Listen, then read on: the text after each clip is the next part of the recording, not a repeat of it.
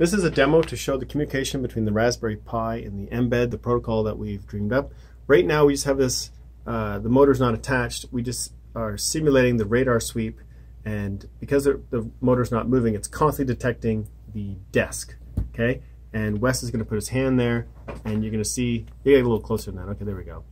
You can see the distance in the top corner here, and as I get out further, it should change, which it does. Yeah. Okay. Okay, so what I'm going to do is I have a test script here that's going to send some coordinates from the Pi to the MBED, and it will draw the path on the screen. So it's just supposed to do the perimeter of the screen.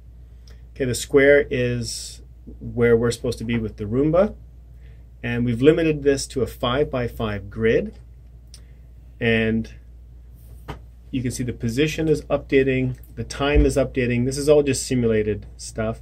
When it gets to the center, it'll then draw a bunch of no-go zones, which we decided to make as X's, so we'll do that right now. Okay, so that's just a simulator that we can say once we've detected an obstacle, we'll put those are no-go zones. And we also specify the number of steps and the number of no-goes that are displayed.